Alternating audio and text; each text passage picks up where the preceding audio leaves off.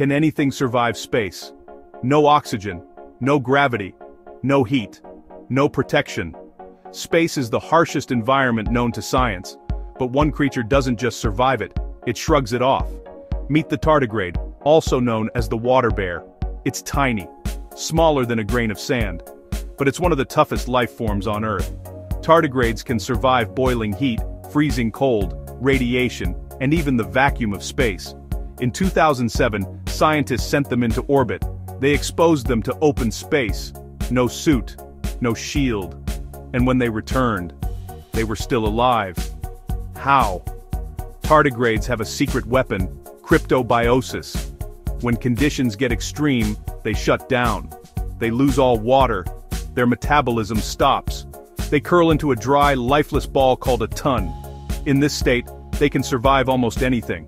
Years of drought, decades of freezing, even cosmic radiation. Then when water returns, they wake up, they stretch, they come back to life. It's not immortality, it's suspension, a biological pause button, and it works. Tardigrades have survived temperatures as low as 272 degrees and as high as 150 degrees. They've endured pressure 6 times greater than the deepest ocean trench. They've lived through radiation doses that would kill a human instantly. They're not just survivors, they're biological tanks. And they're everywhere, in moss, in soil, on mountaintops, in deep oceans, even on your rooftop. They've been here for over 500 million years, outlasting dinosaurs, outliving mass extinctions, waiting, pausing, resetting. Scientists study them to understand resilience. Could their genes help us survive space travel? Could cryptobiosis be used in medicine, preservation, or even suspended animation? We don't know yet, but the clues are there. In every tardigrade, in every ton, in every pause. So next time you think life is fragile, remember the water bear.